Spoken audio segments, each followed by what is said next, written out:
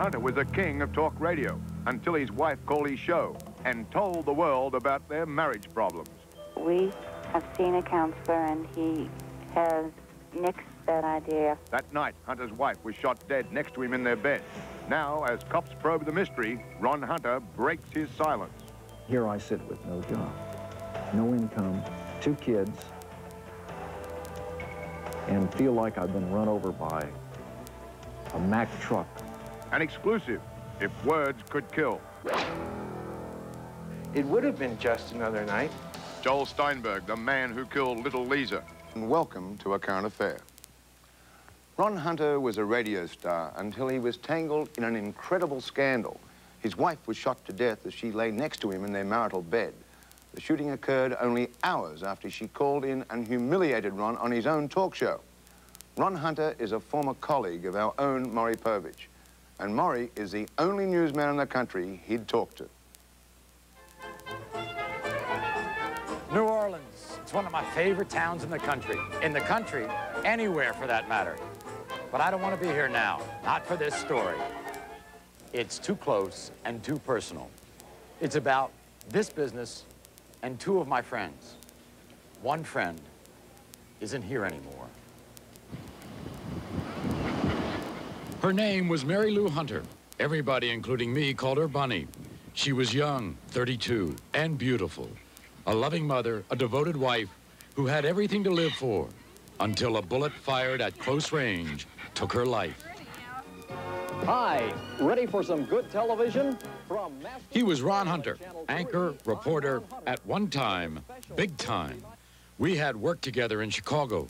He was the star with a 6-figure salary. I was his second banana. Later in Philadelphia, our paths would cross again.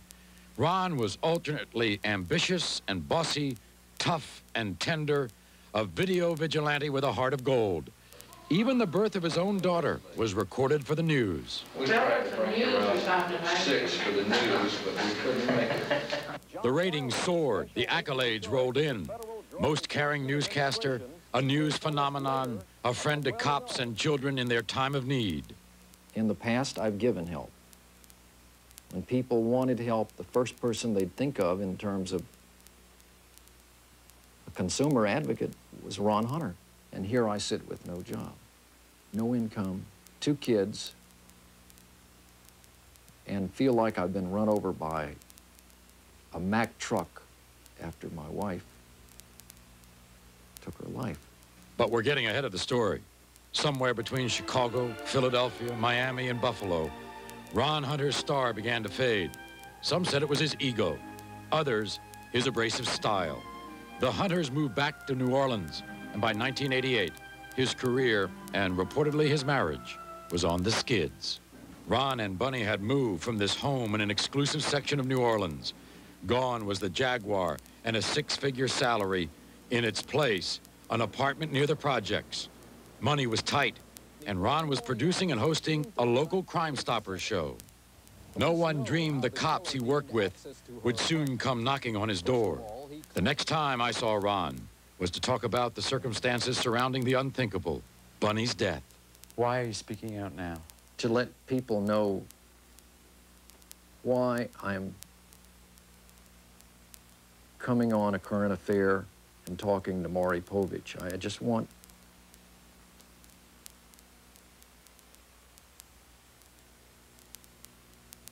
the people to know that I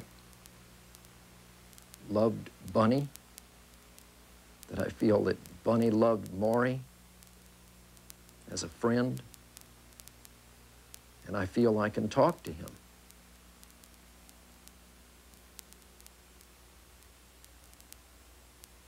We're tired of being crucified. When we come back, Ron Hunter talks about the night his wife was shot to death in their bed. This was not her. Also, you'll hear the fateful phone call he took from his wife on the air hours before the shooting. Why don't you take your hand and push him off his chair? And later, inside the mind of a Now, Maury Povich continues the story of Ron Hunter, the talk show host whose wife was shot dead next to her in bed. You'll hear Ron and the incredible on-air telephone call hours before the tragedy. Info Radio, 1350 AM. All right, the Ron Hunter report on Info Radio. A year ago, Ron Hunter landed here at a 5,000-watt information radio station in the shadow of the Superdome. Ron was hoping that this would be the beginning of the long road back. He started working at $5 an hour at nights, then worked his way up to be the host of the afternoon drive time talk show. And then, a couple of weeks ago, on one afternoon, one phone call brought Ron Hunter's marriage and career to a screeching halt. The Ron Hunter report, WSMB. Ron's guest that day was TV personality and sex therapist Dr. Judith Kuryansky, author of a book called How to Love a Nice Guy. We were doing great. 5:55, the monitor shows a caller by the name of Ariel. Next caller. Ariel, you're on the air. Only a portion of that call was reportedly recorded, but the woman complained about her husband's inattention in and out of bed. Well, you have a choice to make then. One is you can see a counselor with him to see whether or not there are ways to escalate the process of his growth. I've tried that. We have seen a counselor, and he has nixed that idea after the first or second session. By then, Ron had recognized the caller's voice. He knew it all too well. But in the darkened studio of WSMB, the tape rolled on. So you may have to, this is a really risky thing for me to tell you, you may have to give him a real big ultimatum to push him off his chair and make him say, oh my God, I don't want to lose her. Well, why don't you take your hand and push him off his chair? He's sitting 2 feet from you. Ah, well, I'm glad that he heard what we said. Thank you. Okay. All right, the Ron Hunter report, WSMB. I sure worked my way into that one, didn't I? You're smiling. I'm dying over here. It was hard to believe. The caller was Ron's wife, Bunny. You know, I felt embarrassed, not for the program and not for me. I felt a little embarrassed for her because it was not like her. This was not her. We talked about the fact that everybody was worried about Bunny Hunter living the night and everything. Where did Talk show host Michael Creasy, recently promoted to replace Ron Hunter as program director at WSMB, says the other employees weren't that surprised by Bunny's call. He says that she had called before to complain about their marriage, but never on the air. Well, the feeling here at the radio station right after the phone call and after the show was, my God, this is shocking, and something's going to happen in that household. Some sort of argument, some sort of very dramatic stand will take place between Bunny Hunter and Ron Hunter. They had a volatile relationship anyway. It was there for the staff to see. Something traumatic did happen in the Hunter home that night, but Ron says they didn't argue. He says that Bunny was depressed and embarrassed. He says she didn't want to talk about it. Ron eventually took a sleeping pill and went to bed.